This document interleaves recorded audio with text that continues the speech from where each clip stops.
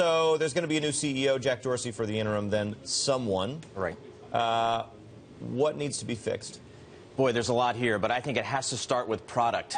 You showed that graphic of 300 million users. That seems like a huge number, but in the context of social media and Facebook with 1.4 billion users, they need to figure out a way to grow their user base, number one, from 300 million, and number two, to make them more engaged. That's what advertisers are looking for. So they need new products, and they need a way to engage consumers so that they stay on Twitter longer. You know, I read a couple of times last night, a couple of different sell-side analysts pointed to a post written by Chris Sacca, who had an early stake in Twitter. And his point was basically that Twitter, as much as it might make sense to us, is really intimidating to new users. Is there value in that? There is. And one of the challenges is just getting onto Twitter. Believe it or not, of 300 million users, that's a big number, but there are 500 million people out there that see Twitter every single day, yet they don't log on. And that's a problem for Twitter, because if you're not logged onto their platform, they can't sell advertising against that. I want to drive it forward. I thought Sarah Fryer's Steve Jobs equivalency here on Mr. Dorsey was great. Out of the New York Times, Farhad Manjoo writes it up this morning as everybody is. Twitter has brought out an accelerating set of improvements.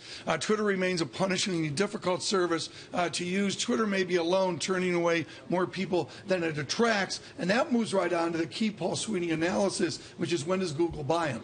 I mean, is that all this is a ballet for Google to take them out? That's been out there for a long time, but, you know, one could argue that, and quite frankly, Google has never gotten social right. They have Google Plus. It hasn't resonated with the marketplace. It's terrible. That's right. And so that is Seth, do you use Google Plus? I try, but it doesn't really help. There it is, right? That's right. Yeah, Facebook is a winner, but Google Plus is not. So one could argue that is a big hole in the Google portfolio.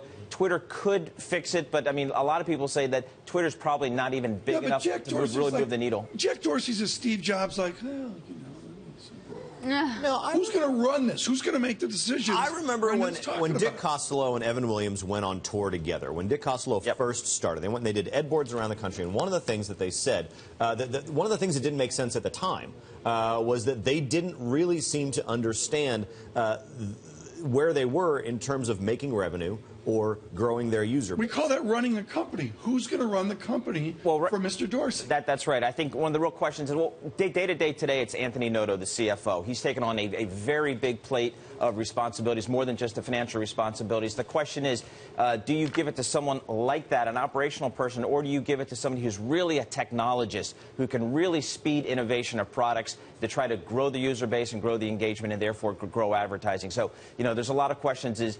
Now, a lot of people would like to see Dorsey stay because he's the visionary. Let Anthony Noto be more of the COO, a strategic CFO, and let Dorsey be more the Steve Jobs. Let me sit back and strategize. Are they selling it to Google? That's the money question. It's very possible. I don't think so. I think if you talk to Twitter, they feel like they have another big iteration left to go, another big leg up. The question is, can they execute on that? Yeah, this is fascinating. Brian Weiser at Pivotal basically said what investors failed to understand about the company is that Twitter was and remains a venture stage enterprise. There's an IPO, but they're not really a fully grown company yet. Do you agree with that? I don't agree with that. I think there's real revenue, there's real profitability, there's 300 million users. They're beyond the venture stage, in my opinion. It's simply a question, are they a niche medium or are they a mass medium like a Facebook?